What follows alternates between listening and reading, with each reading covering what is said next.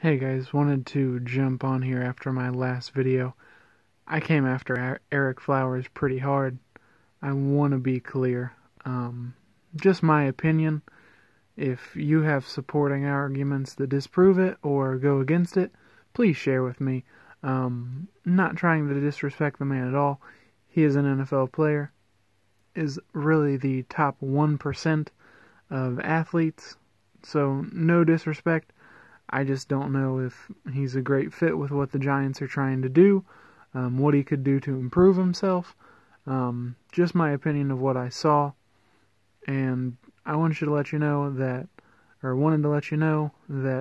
I am hard on him. He's an NFL player though, so definitely making it far in life, getting more famous than I ever will be.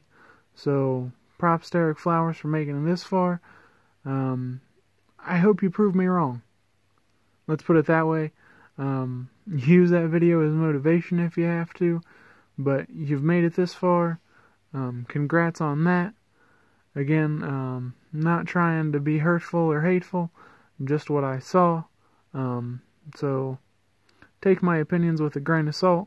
It's just me reporting on what I see, what I feel like, just my unfiltered thoughts. Thanks, guys.